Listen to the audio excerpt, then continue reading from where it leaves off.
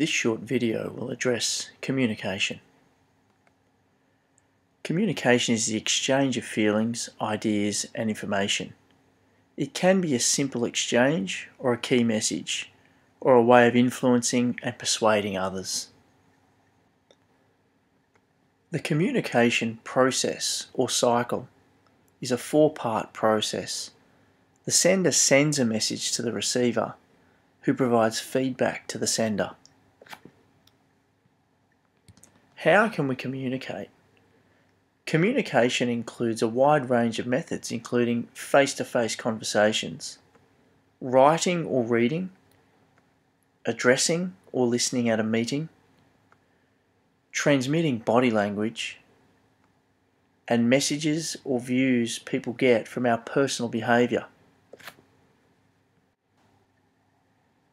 There are three main communication styles: assertive, aggressive, and passive.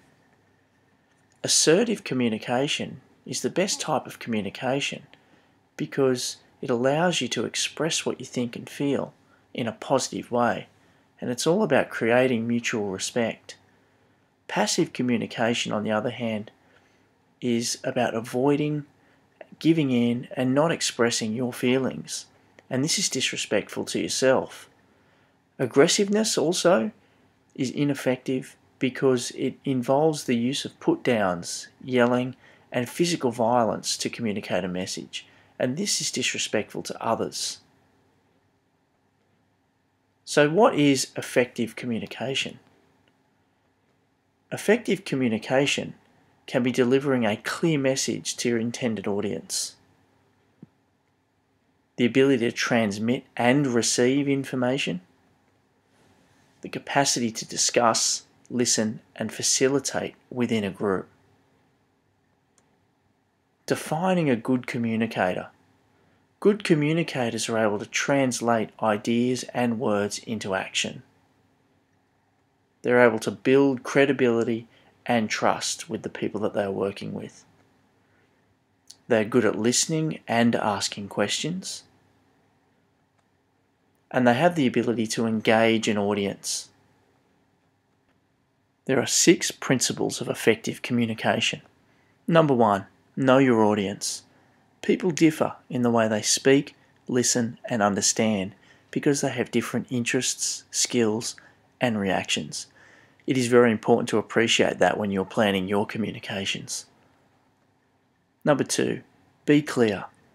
Sometimes communication is just for entertainment, but it may also be about passing on information that is critical for someone's personal safety. It is important to be clear on what you are trying to say and why. Also, keep the subject matter clear and the message too. Complex, tedious, or boring messages are not easily expressed or understood. Make sure your message is simple, concise, and relevant. Number 3, match your style to the audience. If you tailor your style and approach to the people that you're talking to, you will get the message across more effectively. Consider the way that you'll get their attention. Can you make your message entertaining? Should it be handled in a formal or informal way? And what type of language should be used? Number 4, facilitate feedback. The more feedback you receive, the more effective you will be in your communication. Learn to ask people what they thought of the communication and be willing to make some changes to improve your approach. Number 5, comfort is crucial. If people aren't comfortable, they can't concentrate. Physical comfort, distractions, health, and any emotional reaction to your approach will have an impact on the effectiveness of your communication. And finally, number 6, respect builds communication. Messages move better when the people passing them on have credibility. Ethical behaviour and responsible leadership improve your effectiveness as a communicator.